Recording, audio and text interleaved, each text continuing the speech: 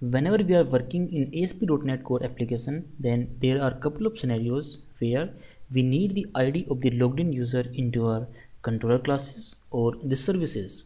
In this video, we will understand how to create the common code to handle the user ID in ASP.NET Core application, and we can use the common code in services or controller or anywhere in this application. Let's see how to do that. Let's open the Visual Studio. To create the common code for the handling of user ID, we can create one more service into this application. Just like we have created some repositories into this application, in the same manner we can add some services. How to do that? So we can simply create one more folder in this application with the name services.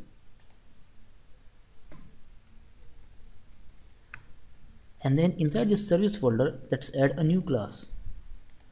Let's give it a name. So here I can write the user service.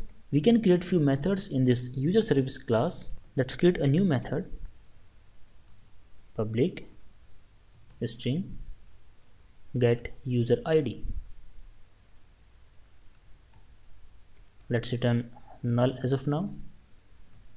Okay, to work with the ID, we need the HTTP context. Either you can use the HTTP context directly into your controller class, or since we are working with the common code, so we can use the HTTP context over here.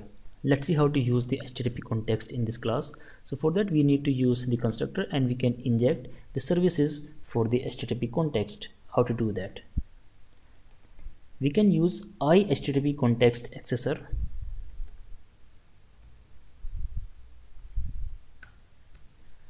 Let's give it a name, context,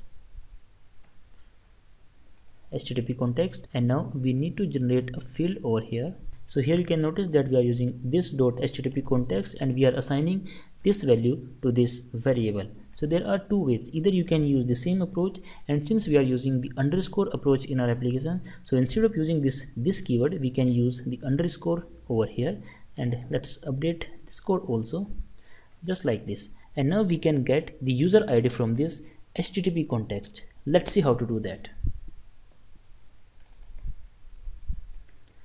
HTTP context dot HTTP context. This is the name of our field, but the actual details are available inside this HTTP context. Then press dot, and we need to use the user. Inside this user, we need to get the details from our claims. So now the chances are that user might not be logged into this application, and in some scenarios this user will be null. To handle the null value, we can use the question mark, and here we can use the find first value method. This is available inside this system.security.claims namespace, and inside this method we can pass the key for the claims. So here I can write claims type dot name identifier, and that's it. Now I can use this method anywhere in this application to get the ID of the logged in user. Okay, since we are working with the dependency injection, so I can create a new interface for this particular user service. Let's right click on this one and choose quick actions, extract interface.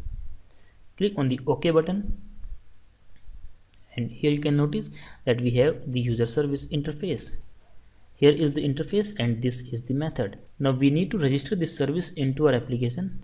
Let's go to the startup class. Okay, again over here, let's use the same approach, services dot add scoped, and then here I can write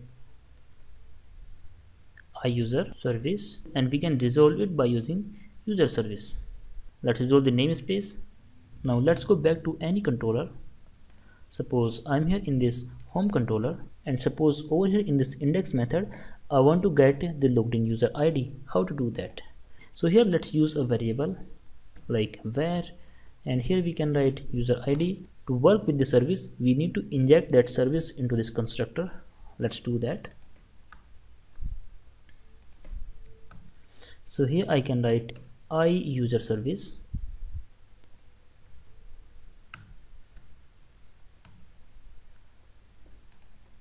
let's generate a field quickly by pressing control period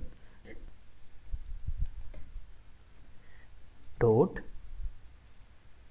get user ID. That's it.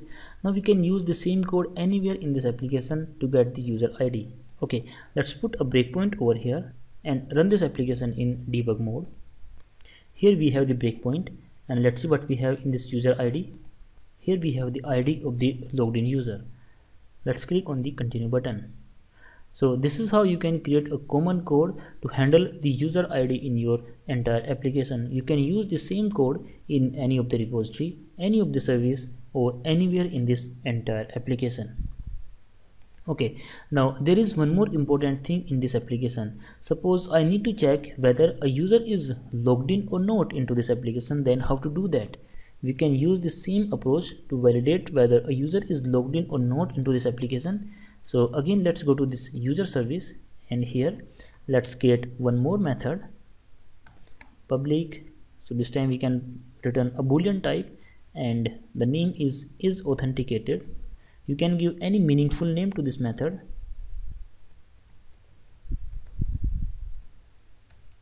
And from here you can return some details. The details are available again in this HTTP context. HTTP context dot HTTP context, then similarly the user. You can also use this code directly into your controller class. So HTTP context will also be available over there. You can inject this service into the controller constructor, and you can use the same code over there. But the drawback is that suppose you want to use this code at multiple places, then you have to write the same thing again and again, and this is not a good idea. You can simply use this user service, and by using this method you can check whether a user is logged in or not. Let's see how can we check this method. Before that, let's add this method to the interface. Let's copy it, go to the iUser service, save the changes, go back to the controller class, and over here we can check where is logged in, and we can simply use this same user service dot, and we can use this method. Let's again run this application in the debug mode. Here we go to the debugger.